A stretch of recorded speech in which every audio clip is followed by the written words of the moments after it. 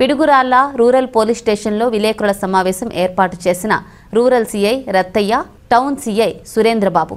ఈ సందర్భంగా సీఐ రత్తయ్య మాట్లాడుతూ కరోనా మహమ్మారిపై పలు అవగాహన కార్యక్రమాలను ప్రజలకు చేరువ చేయడంలో ప్రజలు సహకారం కూడా ఎంతో అవసరమని, ఎక్కడికక్కడ చెక్పోస్టులు ఏర్పాటు చేసి తనిఖీలు నిర్వహిస్తున్నామని, రూరల్ సర్కిల్లో వేరే ప్రాంతాల నుండి వచ్చిన వ్యక్తులు ఉన్నారని, వారిని గుంటూరు నుంచి వచ్చిన వైద్యులు అదుపులోకి తీసుకొని పర్యవేక్షిస్తారని, దూర ప్రాంతాల నుంచి ఎవరైనా వస్తే సమాచారం అందివ్వాలని రూరల్ సీఐ రత్తయ్య తెలియజేశారు.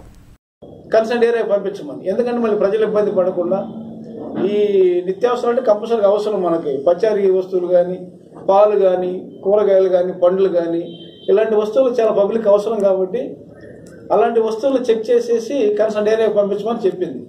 అయితే దీనికి ప్రజలు మనకు పూర్తిగా సహకరించి దీన్ని విజయవంతం చేయాలి ఈ ప్రోగ్రామ్ని. అదేవిధంగా ప్రజలు రోడ్ల మీదకి రావడం, తర్వాత దాన్ని ఒక నెగ్లెక్ట్గా తీసుకోవటం అనేది కూడా కరెక్ట్ కాదు.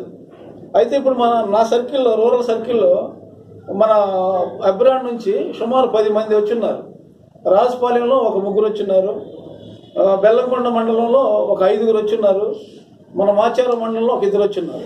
అయితే వాళ్ళు రాగానే తర్వాత గవర్నమెంట్ డిఎంహెచ్ఓ గారు మెడికల్ ఆఫీసర్స్ తోటి కొన్ని టీంలు అరేంజ్ చేయడం జరిగింది. ప్రతి మండలంలో కూడా కొన్ని విలేజెస్ని ఒక క్లస్టర్గా చేసేసి దాంట్లో ఒక మెడికల్ ఆఫీసరు, తర్వాత ఎంఆర్ఓ, ఎండిఓ, ఆశా వర్కర్లు, ఏఎన్ఎంఎస్, మా పోలీసు ఆఫీసర్స్ అందరూ కూడా ఒక టీమ్గా ఫామ్ అయ్యి వాళ్ళని ప్రతిరోజు వాళ్ళని చెక్ చేస్తున్నారు.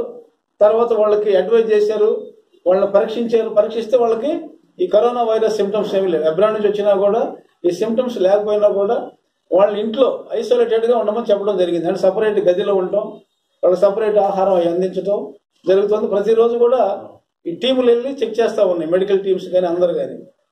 అదేవిధంగా కొన్ని బీట్లు కూడా వేయడం జరిగింది. ప్రతి మండలంలో కూడా ఈ ఎన్ఆర్ఐ బీట్స్ అని చెప్పేసి వేసాం. ఎన్ఆర్ఐ వ్యక్తుల్ని చెక్ చేయడం కోసం ఆ ఏరియాకి పోవడం, వాళ్ళ పరిస్థితి ఎట్లా ఉంది, ఏమన్నా సిమ్టమ్స్ ఏమన్నా బయటపడ్డాయా, లేకపోతే మామూలుగానే ఉన్నారనే విధానంలో కూడా చెక్ చేయడం జరుగుతూ ఉంది. అయితే ఇంకొకటి ఏంటంటే